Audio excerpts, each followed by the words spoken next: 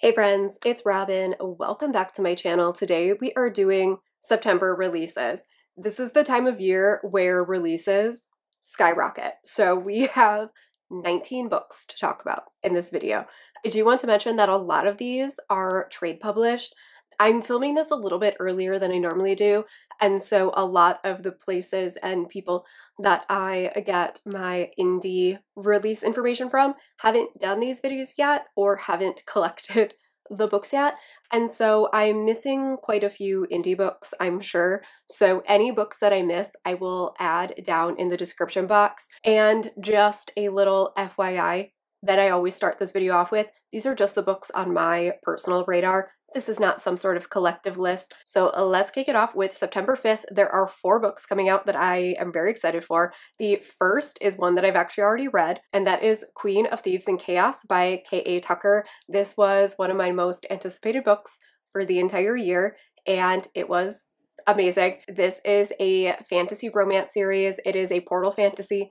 In book 1, our heroine is human and she is sent into this fantasy realm by some manipulative gods, and she wakes up in the body of a princess, but the body that she inhabits just murdered part of the royal family, and now she has to survive and try to navigate all of the politics and the people that absolutely hate her and try to convince everyone that she is no longer this evil princess. This picks up directly after book 2. It's fantastic. The world and characters, absolutely love this series. Next one on this day is The Long Game by Elena Armas. I keep meaning to look up how to pronounce this author's last name and I completely forgot, but this is the author of The Spanish Love Deception, which I haven't read. However, this is a soccer romance, which is why I picked it up.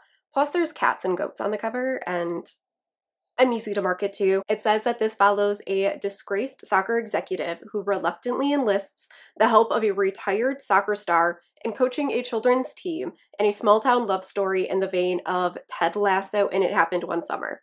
I love Ted Lasso. You could pretty much compare anything to Ted Lasso and I think I would read it. The next one on this day is A Shot in the Dark by Victoria Lee, and this says it is a passionate and powerful romance featuring a transgender man and an ex-Orthodox woman who find each other through their devotion to art and fall in love despite all odds. Heroine has returned to New York after a decade away. The wounds of her past haven't healed, but 4 years of sobriety and a scholarship to a photography program with a legend are signs of good things to come. They could be, as long as she resists self-sabotage. She's lucky enough to hit it off with a handsome himbo her first night out in the city, but the morning after their mind-blowing hookup, reality comes knocking.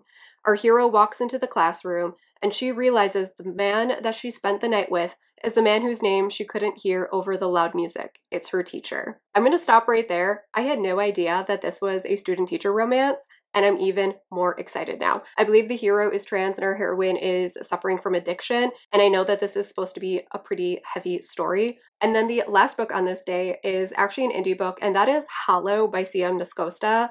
I am still not 100% sure if I'm pronouncing this author's last name correctly, but this is a Headless Horseman story. I'm pretty sure it's a novella, and I love Headless Horseman retellings.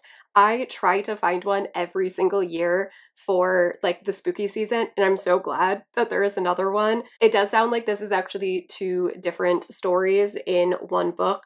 It sounds like one is an MMM polyam romance and the other one is an MF romance. On to September 7th is a new book by Tegan Hunter, and that is Body Check. And I believe that this is the start of a new series, but a spin-off of her like first hockey romance. So this one is called The Seattle Serpents, and like I said, I think this is a spin-off of her other hockey romance.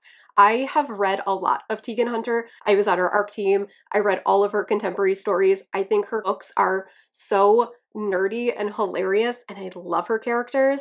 And I kind of just fell off with reading her books as things got more hectic, and I need to get back to her romances because I absolutely love them. This one is following our hero who is the captain of his hockey team. He ends up having a one-night stand with the heroine and then is completely consumed by her. It says that it's a standalone hockey romance featuring a one-night stand, a billionaire heroine, a hot hockey player, obnoxious yet lovable teammates, goofy text threads, Tegan Hunter classic, plenty of steam, and a happy ending. On to September 12th, there are 5 books coming out on this day. First is Thank You for Sharing by Rachel Brunia Katz, and this is an interracial Jewish romance. It is childhood friends to enemies to lovers debut about 2 people forced to confront their pasts and save their relationship and careers. It says the conversation between our 2 main characters 14 years ago at summer camp ended their friendship. They find themselves seated next to each other on a plane and bitterly pick up right where they left off. Unfortunately, the hero's marketing firm was just hired at the museum where our heroine works, and they are forced to collaborate with potential career-changing promotions on the line. The tension and chemistry between them builds until they are forced to confront why they broke up years ago at camp. The next is You Again by Kate Goldbach. When our 2 main characters meet, the wrong kind of sparks fly. They hate each other instantly. Our heroine is a free-spirited, struggling comedian who likes to keep things casual, but our hero has ambitious plans, taking the culinary world by storm, find the one, and then make her breakfast in a spotless kitchen. They have absolutely nothing in common, except they happen to be sleeping with the same woman. I did not know that, and now I'm insanely excited for this. It says our 2 main characters never expect their paths to cross again, but years later, when they're both reeling from their ego-bruising breakups, a chance encounter leads to a surprising connection, friendship. Turns out that spending time with your former nemesis is fun when you're too sad to hate each other. As friends without benefits, they find comfort in late-night Netflix binges, swiping through each other's online dating profiles, and bickering across the boroughs. It's better than romance, until one night the unspoken boundaries of their platonic relationship begin to blur. This sounds so good. That's the first time I've ever read the synopsis. The next book on this day is another one that I'm crazy excited for. It's This Spells Disaster by Torianne Martin. This is a fake dating sapphic witchy rom-com. We are following these 2 main characters who kind of accidentally end up fake dating, and they need to follow through on it during this potion making competition. And I believe one of them messes up and accidentally gives the other a love potion. And they need to kind of keep it a secret because that's like against the rules. And now they're trying to figure out what is real and what isn't. I love fake dating. I love witchy romances.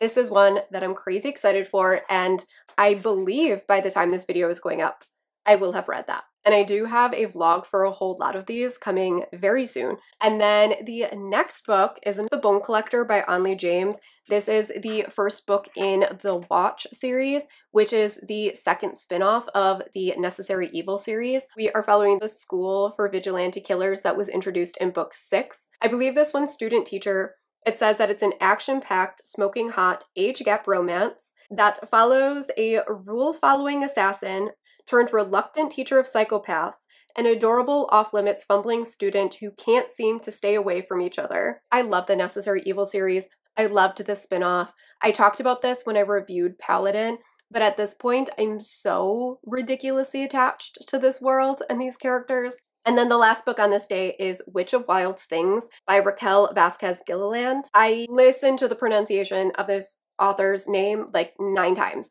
and I still feel like I completely butchered it. So I apologize if I did, in fact, completely butcher it. But this is a contemporary witchy romance family saga. Legend goes that long ago, a Flores woman offended the old gods, and their family was cursed as a result. Now every woman born in the family has a touch of magic. Our heroine has been running from her family and their gifts ever since her younger sister died. And 8 years later, she returns to her hometown. She takes back her job at the Cranberry Rose Company and uses her ability to communicate with plants to discover unusual heritage specimens in the surrounding lands. But what should be a simple task is complicated by her partner in botany sleuthing. He broke her heart in high school and she never fully recovered. Working together is reminding her of all their past tender, genuine moments.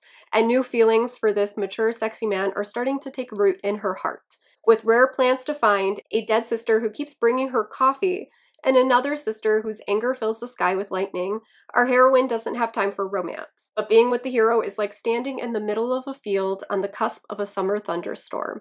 supercharged and inevitable. I love a good witchy romance, and I think this is going to be a perfect September read. On to the 14th, we have another indie book. It's called A Discovery, Love and Other Things by Victoria Woods, and this is another student-teacher romance, but I believe our main character is like well into college. It says 8 weeks excavating the Egyptian desert under a world-renowned archaeologist. That's what our heroine expected when she accepted the position for a third-year field internship. She never thought she'd find herself literally under said archaeologist. Our hero is everything she was not expecting in a professor, broody, moody, and hot as hell. She might have been able to excuse his mercurial ways if only he hadn't chosen violence and berated her in front of the entire dig crew. With no luggage, a sprained ankle, and a suspension notice from him, her internship is already a complete disaster and it's only the second day. If she wants to graduate with the rest of her class, she needs to complete this internship as scheduled. Seeing no other option, she swallows her pride and decides to play nice. But she can barely offer a bogus apology and her fake a smile before he completely disarms her, leaving her confused and very turned on. Can they keep their chemistry a secret? Or will her discovery of love and other things derail her career before it even starts? This just sounds so cute. When I saw archaeologist and student-teacher enemies to lovers, I immediately added it to my TBR. On to the 15th, we have another indie release that is Cross the Line by Simone Sultani. And this is a Formula One romance, which is something I've never read before. I believe our hero ends up suffering like a social media disaster and he needs help cleaning up his image, classic trope. And by chance at a party, he ends up bumping into our heroine, who also happens to be his best friend's little sister and someone that he kissed last year and hasn't been able to stop thinking about. And our heroine has recently graduated with her sports marketing degree, and so she agrees to help him, and they, of course, are going to keep things professional and feelings happen. It sounds really cute. It sounds like a very classic setup. However, I've never read a sports romance featuring a Formula One racer, so I think it could be a fun twist on sports romance. Which leads us right into September 19th. We have Cleat Cute by Meryl Wilsner, which is another sports romance, obviously. It's a sapphic soccer romance. We are following rivals to lovers. One of our main characters has been on the women's national team for quite a long time, but she's been sidelined kind of towards the end of her career. The other heroine ends up joining the team. She's young and at the height of her career, and she has this like love for the sport that the other heroine has lost. And I believe they end up having like a teammates with benefits sort of thing. I really love how steamy Meryl Wilsner's sapphic romances are, and I'm hoping that's the case with this one. Then we have A Study in Drowning by Ava Reed, which is completely different than everything else on this list. This is a YA fantasy, like gothic fantasy, but I have read from this author before and I really want to read more of her books. It says that our heroine has been haunted by visions of the Fairy King since she was a child, and she's found solace in the pages of this book. This book is the only thing keeping her afloat through her stifling first term at a prestigious architecture college. So when her family announces a contest to design the late author's house, she feels certain that this is her destiny. But the manor is an impossible task, a musty, decrepit estate on the brink of crumbling into a hungry sea. When she arrives, she finds she isn't the only one who's made a temporary home there. A young scholar is studying the papers and is determined to prove that her favorite author is a fraud. The two rival students investigate the reclusive author's legacy, piecing together clues through letters, books, and diaries. They discover that the house's foundation isn't the only thing that can't be trusted. There are dark forces, both mortal and magic, conspiring against them. There is just something about the idea of gothic crumbling manor mixed with fairies that is highly intriguing. And then the last book on this day is a sequel, and that is A Nobleman's Guide to Seducing a Scoundrel by KJ Charles. This is the follow-up to The Secret Lives of Country Gentlemen. I'm actually not sure how interconnected these are. My library copy for book one actually just came in, and so I'm about to listen to it, but I haven't yet.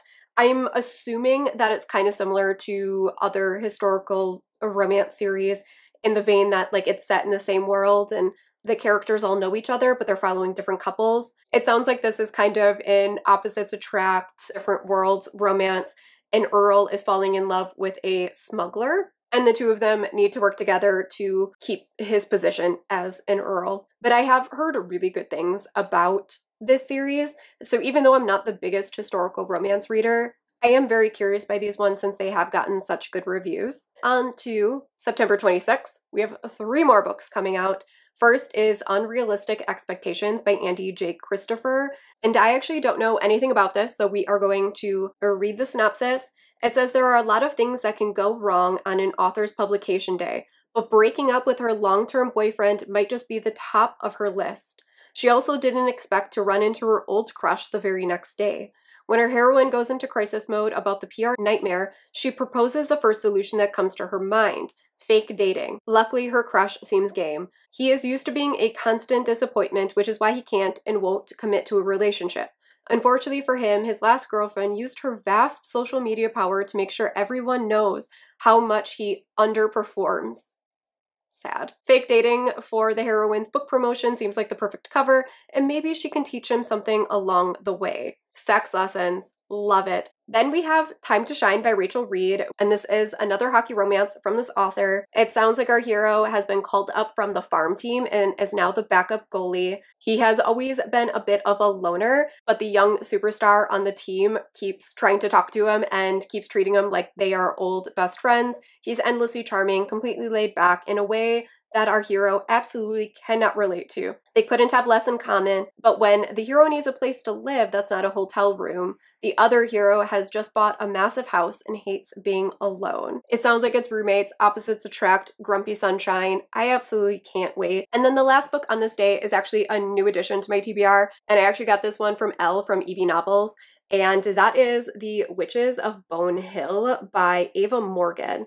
It says this is a story about family secrets and 2 young women who discover their Nordic witches. Our heroine's meticulously crafted life and career in Dallas are crashing down around her thanks to a philandering husband and criminal debts. When her older sister informs her that the great aunt they never met has died and they must travel to a small town in Connecticut to deal with the estate, she sees an opportunity to unload the house and save herself. But once they are there, they learn they are getting much more than they bargained for. The Victorian mansion they stand to inherit is bound in a dynasty trust controlled by their late aunt's aging attorney, who insists they inhabit the house, but keeps them in the dark about the peculiar rituals of their ancestors.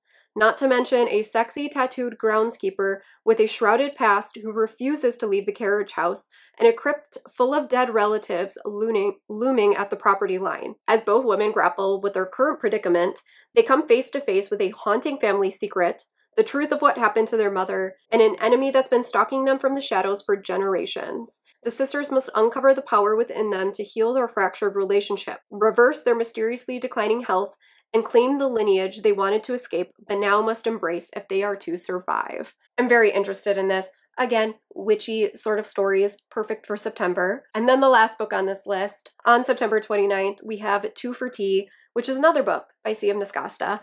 This is another book in the Cambric Creek series, but this one can be read as a standalone. It says that this is a human monster romance featuring a female witch and a non-binary shadow creature. It is set in the world of Cambric Creek, but it can be joined as a standalone. Creepy, cozy aesthetic, working through depression, why choose appendages, and finding one's place. So that is all of the books that I currently know about. Let me know if there are any books that you know about that are coming out this month that weren't on this list. I would love to add them to my radar, and let me know if any of the ones that I did talk about are on your most anticipated, or if you've added them to your TBR now. Thank you guys so much for watching, and I will see you all in my next video. Bye.